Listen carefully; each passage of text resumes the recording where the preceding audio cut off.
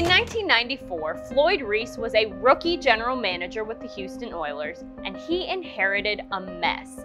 The NFL had installed a salary cap that year, and the Oilers had not prepared for it. Most of the team's best players departed, and Reese basically had to start over with the club's personnel. He made a lot of decisions in his first season as a general manager, but the best one might have been choosing Jeff Fisher to be the team's interim head coach and then making him the permanent leader. The Reese-Fisher combination would face challenges, especially a move to Tennessee that took 4 years to fully complete. Listen up! We got a little uphill climb, that's all! We're gonna stay with the plan! But the duo persevered, and by the time the Oilers became the Tennessee Titans in 1999, the two men had the franchise ready to go to new heights.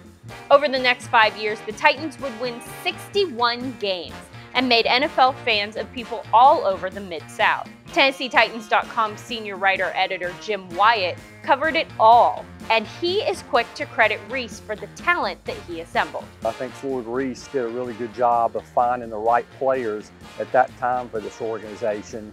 And God bless him, he did his best to keep that group together as long as he possibly could, restructuring deals, knowing that at some point things were going to have to change. But just look at the long list of players that he brought in here and his impact in keeping those teams together for so long. I mean, Floyd was a football guy and loved it, and loved the scouting part of it, loved building teams.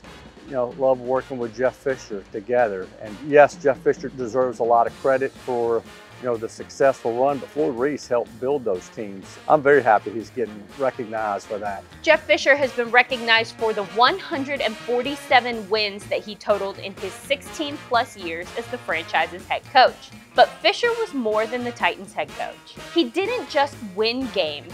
Fisher dove into Middle Tennessee in a way that no one could have imagined.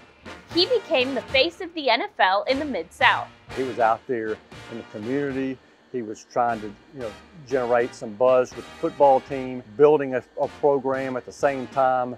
Ended up getting this team to 4 playoff appearances in 5 years, 2 AFC championship games, a Super Bowl, and at the same time, built a fan base that is strong in large part because of the work he did back then. He was a stickler on details and had people in place that helped him do it, had players in place that had his back at all times, and there was a culture when he was the head coach, certainly during the successful run, that wanted to fight for him. We lost Floyd Reese to cancer on August 21st, and everyone is crushed that he won't be there on Sunday to go into the Ring of Honor with Jeff Fisher.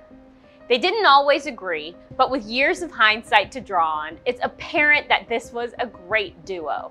Floyd Reese and Jeff Fisher made the other better, and in the process, made the Titans special. I mean, they had different personalities, and yeah, maybe they did butt heads on some draft picks and some personnel moves, but you always got the sense that they were in it together and in it to win together, and had each other's back at a time when everybody was trying to pull the weight the same way. So I have such good memories of both of those guys, what they did for this organization, what they did for this community, and what they did for the NFL. I'm happy to see them recognized.